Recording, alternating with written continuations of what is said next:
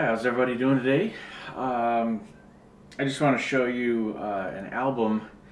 This is from Snow that I had done for my sister's wedding. This is a little Christmas present, so I thought I'd show it to you before I give it away. But this is what I put together. This is the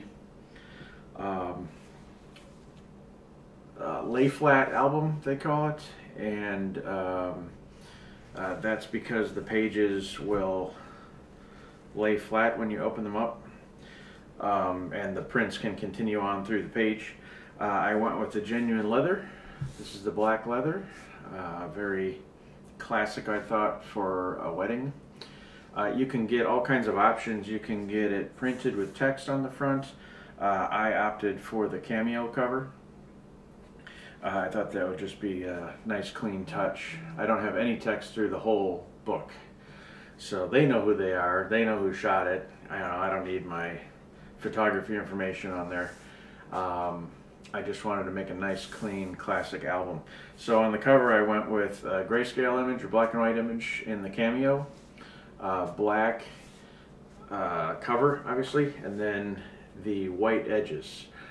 You can get silver or gold gilded edges too if you wanted to. I thought that was a little cummerbund like, a little 80s style, where you really wanted to flash it up. I'm just trying to make it clean, contemporary, so it fits the times. In 20 years, who knows? But hopefully they have the book and can enjoy it for that long. So anyway, show you what I did. Now it's weird when you're picking these out because you pick the number of pages first, and I'm like, I don't know how many pages it's gonna lay out because you gotta start laying it out. But they do have a way to add pages once you start going. This is the black paper liner or fly sheet. This is the regular thickness of the paper. It's still pretty thick. There's a kind of like a cover stock, and then there's a print glued to both sides of it, so it's still got some thickness to it. They do make thicker pages, but there's a page limit then, and I don't think I could fit as many pictures in it, so I went with the regular paper. So I mixed black and whites and color. Tried to tell a story throughout the day, so getting ready in the morning, some little accessories, rings and stuff.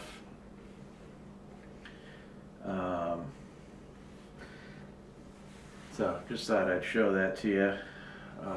I'll bring the camera around and show you more close. There's some color. So it's pretty cool. You can extend pictures across pages. So if you have a vertical that you want to pair with a horizontal, you can do that, and it looks pretty cool. And I try to change it up so each time the picture layout isn't the same. So every page kind of changes a bit. Alright, so here's a little closer in. Here's the surprise. The first time I did that, or bride walks out, surprises the groom. Vows. We went to the Cleveland Art Museum. This is a COVID wedding too, by the way, so there's not a ton of people in it. Because they had some limit where you can't have more than 10 people, gather at one time. So, COVID rules, so a lot of the time it was me with the two of them, but then they were with various people getting ready. Just threw this in there for some color. This is from the courtyard at the church, though, so that was the day of their wedding. I don't just throw any flowers in there. Let's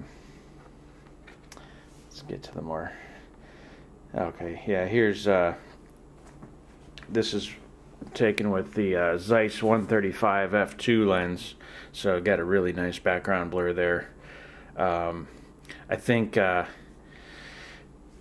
he couldn't get a haircut either because of COVID, because everybody was going nuts over it all. Look at that, I even set the timer and had to jump in one. The family, ring shots, some more at the art museum with the pillars, and I think she's laughing because he's carrying the flowers, but I thought it was fun.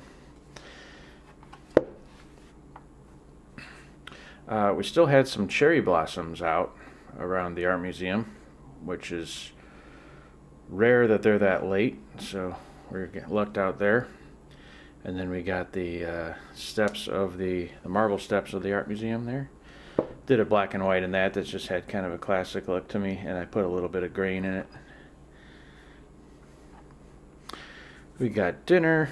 Of course, their friends came to see them. There's a bunch of people that couldn't attend the wedding, but they came to see him. There was a whole parade that came through of cars, and everybody's saying hi, taking pictures. The buffet food was really good.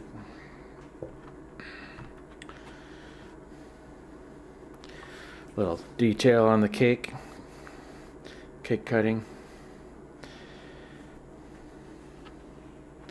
Here we got since it's a Corona wedding, they're there with Coronas.